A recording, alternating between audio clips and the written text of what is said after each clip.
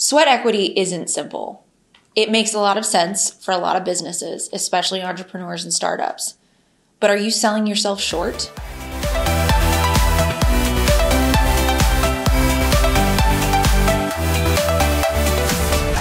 Hey, I'm Morgan Davis. I'm an attorney focused on cannabis and business in North Carolina. Let's talk about how to keep your business protected and thriving.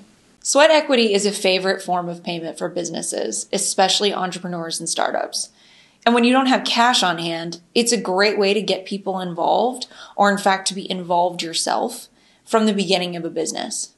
However, are you paying more than you're intending to pay? Sweat equity basically says, here's a piece of my business in return for all the work that you're going to do.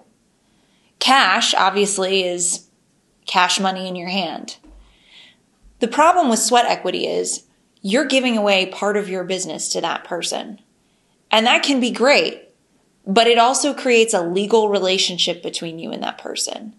Under the law, you have responsibilities to them in terms of what information you give them, how you work with them, and ultimately down the line, what kind of say they have in what happens with your company. It affects your valuation.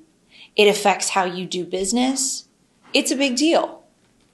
So the next time you're going to give away sweat equity, make sure you put it in writing. Talk about the terms of the equity. Talk about the valuation of your business. And talk about what your expectations are in return for that equity. Not just yours, but theirs. If you're thinking about using sweat equity, give me a call today and let's talk about what kind of liability you're opening yourself up to.